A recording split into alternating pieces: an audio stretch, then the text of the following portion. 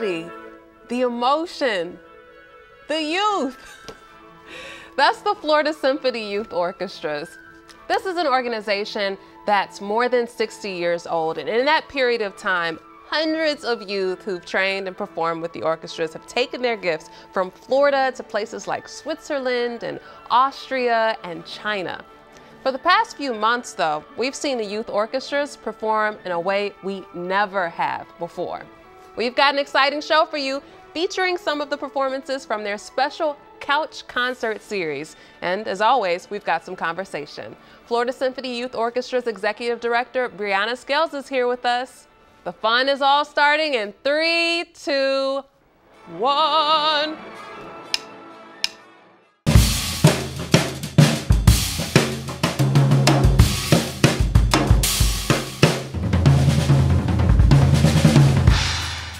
I'm Renata Sago, your host. The oldest youth symphony orchestra in the state of Florida is located right here in Orlando. The Florida Symphony Youth Orchestras trains about 300 kids across 9 counties to be the best version of their musical selves that they can be. The organization, like others of its kind across the country, is the springboard for some of the most well-known classical musicians in the United States. Renata Sago is Executive Director of FSYO. She's here to share with us what the organization has been up to since March. Hey, Renata. Hi. How are you? It's so good to see you. Good to see you too. Thank you for having me. Yes. So, we're going to get some orchestra performances in a moment, but first I have to ask you yourself. You are a trained vocalist. You grew up in a musical family. Your parents are jazz musicians. By the age of 3, you were playing the piano. By 8, you were playing the cello. That's a lot. I mean, what is it? Your last name is Scales. Add to that.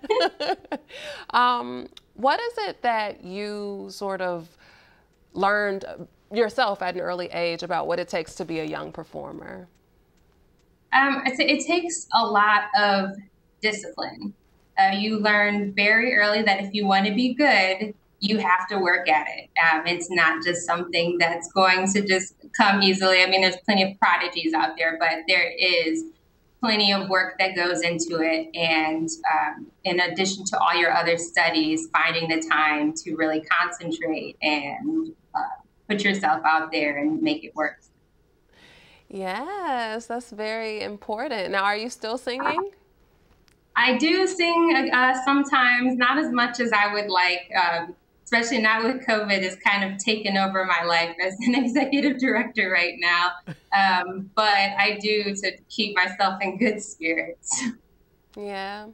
So this has been such a crazy time, like you just said, for youth. I mean, kids have gone into remote learning. Some kids, if you're really fortunate, you have some semblance of structure and stability. What you guys did, instead of offering your traditional final concert, was you introduced the Couch Concert Series, this really innovative take on being able to have the kids performing in front of a larger audience.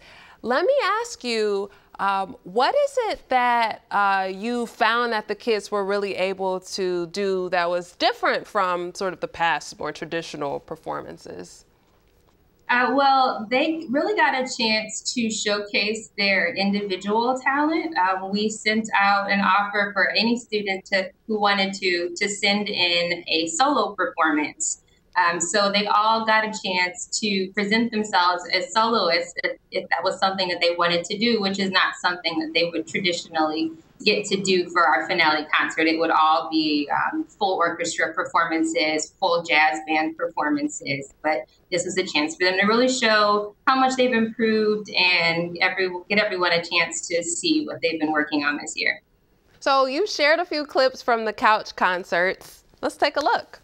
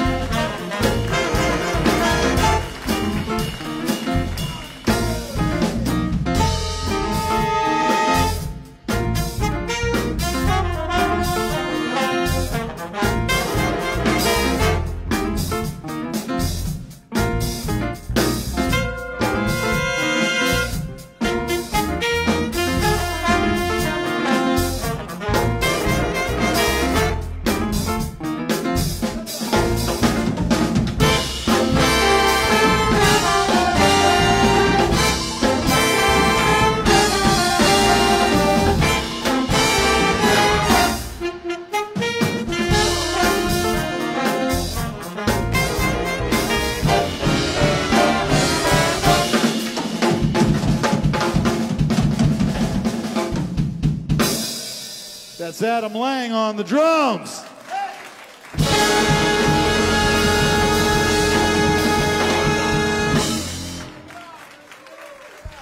FSYO Jazz Band.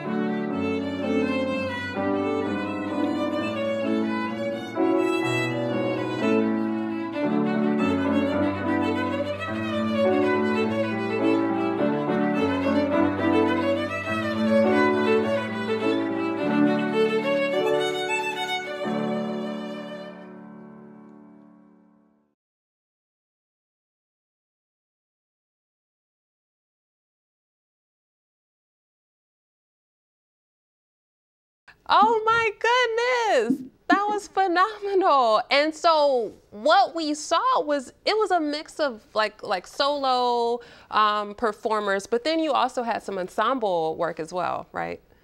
Yeah, so we were able to showcase everything we've done over the past few years. So one of the performances is a touring performance. We took the students a few years ago to Europe, and they got to compete in a summa cum laude performance, and they got second place out of all of the different international countries. There were youth orchestras from like the National Youth Orchestra of Thailand, so the best players from all over Thailand. And this was just our students from Central Florida, and we came in second place, which I think is incredible. So this is one of their performances that was there. And then also our jazz orchestra, which is an incredible group, which is led by Jeff Rupert, who is also an instructor at UCF. And he does amazing work with these students. You wouldn't even know that they are young musicians if you weren't looking at them. They just sound so good.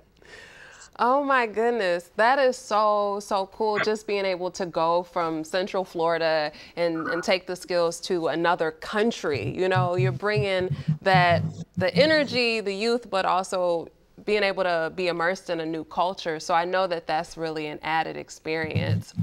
There's something really new that you guys have introduced over the past few months, but it'll actually sort of take shape in mid-September when your new season starts, and that's the music appreciation within the community, right?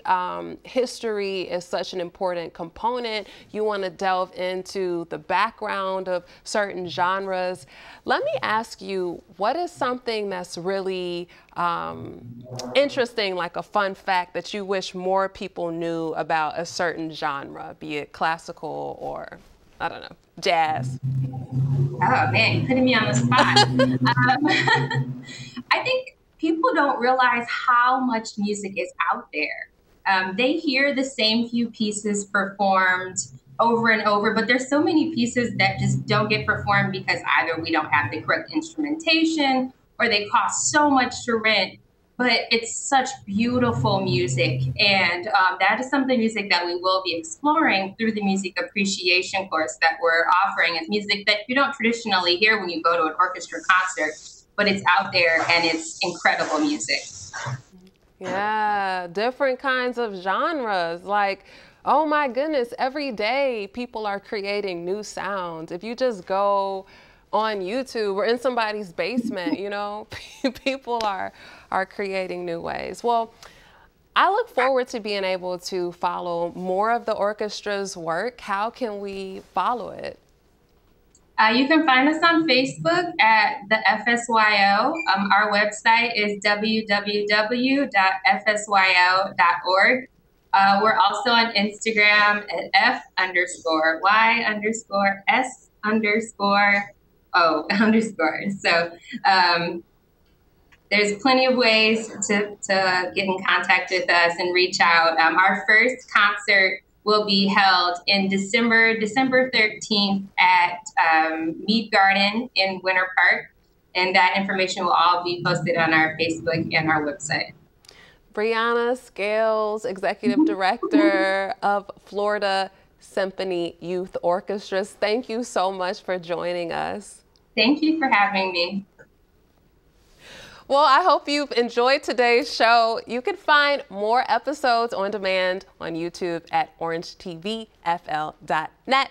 You can follow me as well at Renata Sago. I'm looking forward to seeing you next time. We are always looking for more talent. I know it's out there. All you have to do is submit your video to live@orangetvfl.net. Do it through Dropbox or WeTransfer, and we might use it on a future episode of Live from Home. Until next time, peace.